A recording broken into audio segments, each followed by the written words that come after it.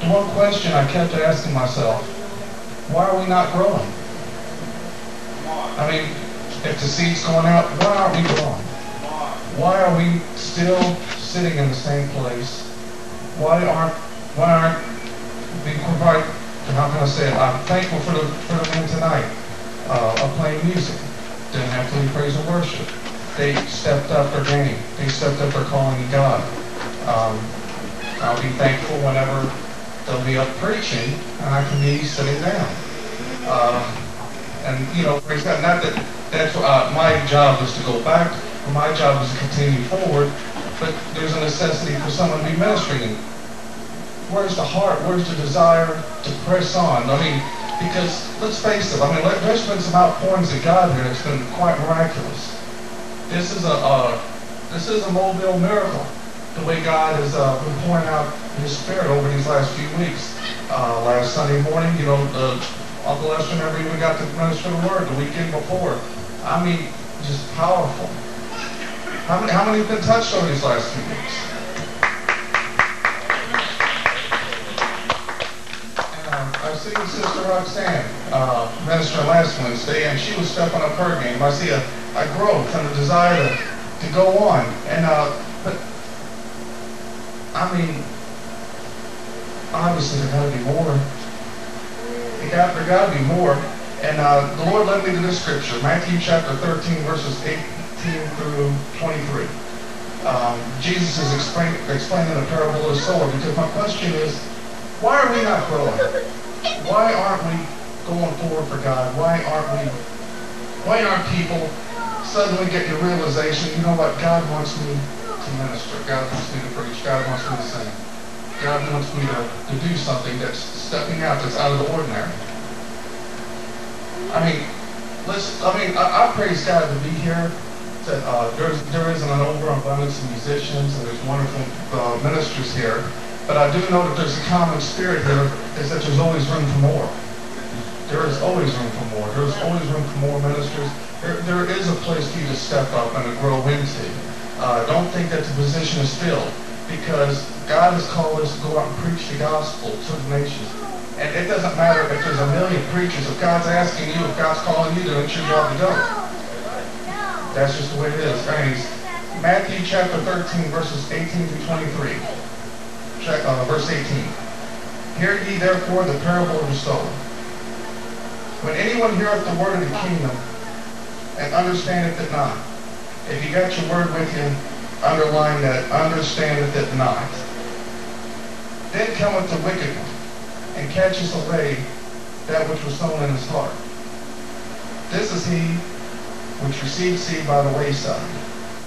But he that received the seed into stony places, the same is he that heareth the word, and anon with joy receiveth it. He received the word, yet he had no root in himself, but dureth for a while, and while tribulation or persecution ariseth because of the word, or by and by he is offended.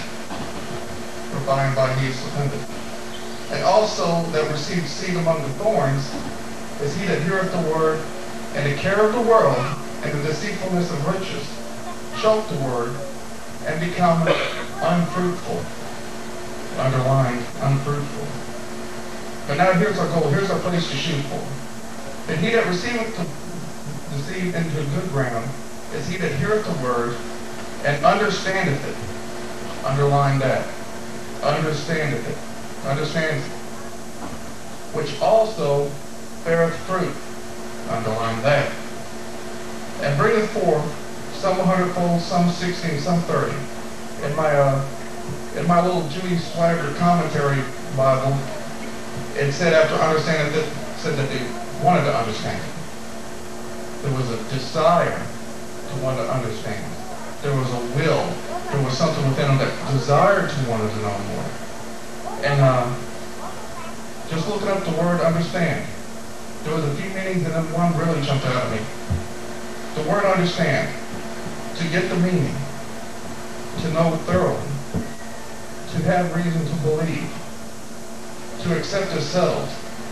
But then this one came out to me, it says, to take as meaning something not openly made known. said that ones don't bear fruit. They don't understand it.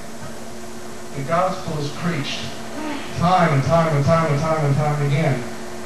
And yet, there's those that don't understand it. They've heard about it. They know Jesus Christ died for sins, but they don't understand it. And how many knows that if there's something that you don't understand, if a person comes up to you walking and talking to you in a different language, and they're talking to you in that different language that you don't understand, you're not going to get nothing out of it. But there's those that do understand. Those that have ears to hear, let them hear.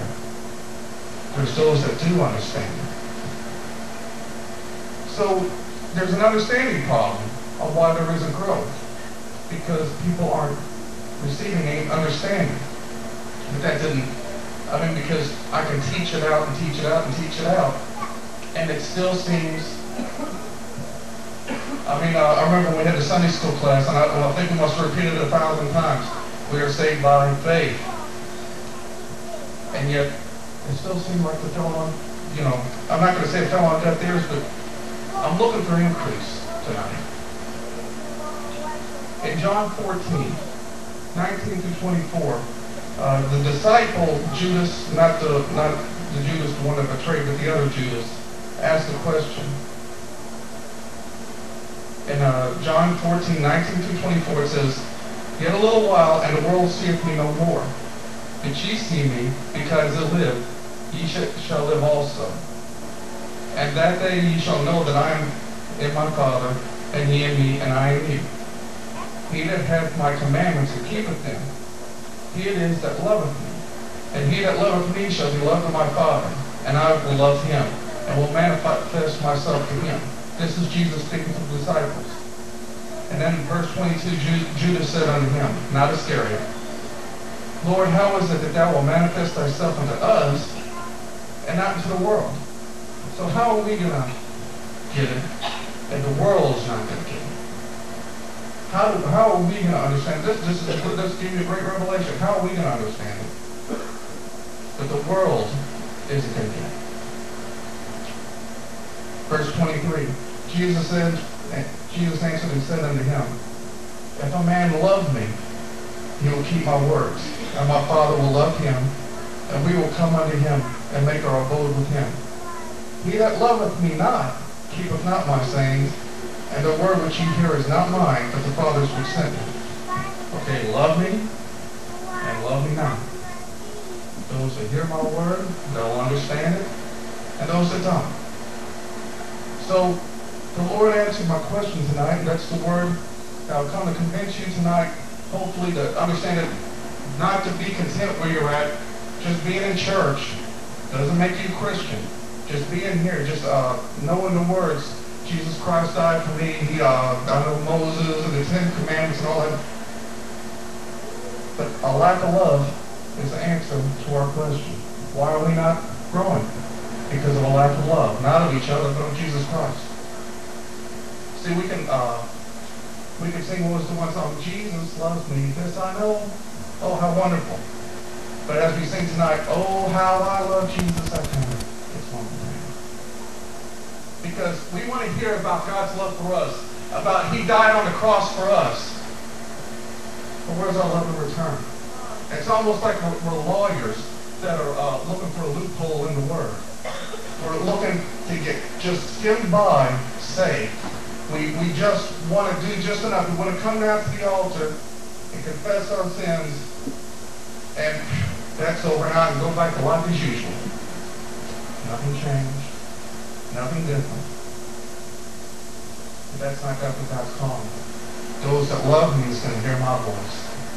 That's where the fruit comes from. Because if you love God, then you're going to want to do something for Him. Isn't that natural? If you love somebody and they asked you to do something for them, wouldn't you do it? Go forth and preach the gospel. Okay? Those some hear and some don't.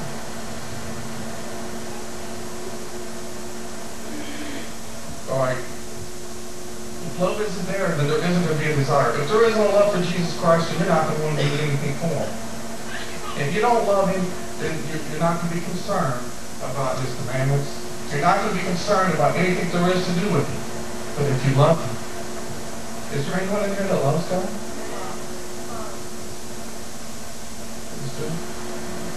I saw a few hands. What scares me is that there was some that did go wrong. You know what? Those that ain't going to want to hear it, they're not going to hear it anyways. But Ham Parker, he said this one story one time. I don't know why the Lord's giving it to me tonight, but he told me to relate a story about him when he was younger, some of them. He said there was what they call gym rats. They'd be in the gym, our kids wanting to talk about boxing. He said they'd be working out all the time. He said, we'd walk in, like, anyone want to get in and spar? Yeah, we're up for it. Hop on into the ring, let's go. And get their brains beat out. But they was ready to go. And you know what? After they got into the ring, they said, if they wasn't fast enough, you know what? I need to get a little faster. If they wasn't strong enough, I need to get a little stronger. If they got tired real quick, you know what? I need to work on my stamina. They got into the ring. And then they knew what they needed to work on. But he said there was some gym rats that would sit and work out. And you want to get in and spar? No, I need to train more. I need to train more. And they never would get into the ring. They called them the gym rats. Getting behind the pulpit, getting up and doing music, is just like getting in the ring in a lot of ways, in a spiritual sense. And you know what? Sometimes you're going to get your brains beat out. Hallelujah. You are. But you know what? You learn what your weakness is. You learn what to start fighting for. You learn where you need to start training yourself up. Don't be afraid to step out for God. Is there anyone here that loves God? Come on. 1 John chapter 4, verses 17 through 19. Herein is our love made perfect. Perfect love. That we may have boldness in the day of judgment. Because as he is, so are we in this world. Verse 18, there is no fear in love. Perfect love casts out fear. Because fear has torment. He that feareth is not made perfect in love. We love him because he first loved us. Can't be afraid of him. Perfect love casts out. There is no fear. And love, my God, tonight. There's those that are needing to strengthen. They need their love to be perfected. They need to realize, they don't, how do you say it? How do you explain it? They don't understand it. Where in the days of Moses, God gave him a law. He gave him 10 commandments saying, this is holiness and this is righteousness. And even Moses couldn't do it. He couldn't cross over into Jordan because he disobeyed God. Even Moses fell short. But through Jesus Christ came grace and mercy. Not because he magnifies himself, because he magnifies his Father. And he went to the cross praying, Lord, take this cup from me. Because he went to that cross for us. Us. Not us, personally. Me. Us. You and me. Us. He died for us. He loved us. And that he showed an example of what love is. Love isn't self-seeking. Love isn't seeking my own will, taking care of old number one. But love was received from Jesus Christ. Now it's time to give it back. It's time to start loving. It's time to start loving Jesus. And as you begin to love Jesus, you're going to love his commandments. As you begin to love his commandments, you're going to begin to love others as yourself. You can begin to love others as Jesus Christ loved you. You're going to begin to step out. You're going to find yourself like Peter. He says, when you was a young man, you came and went how you want. But as you became an old man, they bound you. And you went where you didn't want to go. Roxanne here, I looked over at her, and when she was about to go up to minister, and I saw in her eyes, and they were white. That means there was no blood going there. There was high stress going on. She was highly nervous. And you know what? I'm sure, we know through the Word that God was stressed. There's things that we don't want to do that God calls us to do. And we step out and we do it anyhow, against our flesh, against our own will, against our own desire. And none of this is going to magnify us. But it's going to lift up the name of Jesus Christ. Don't be afraid. Let our love be perfected tonight. Can I get some more musicians back up?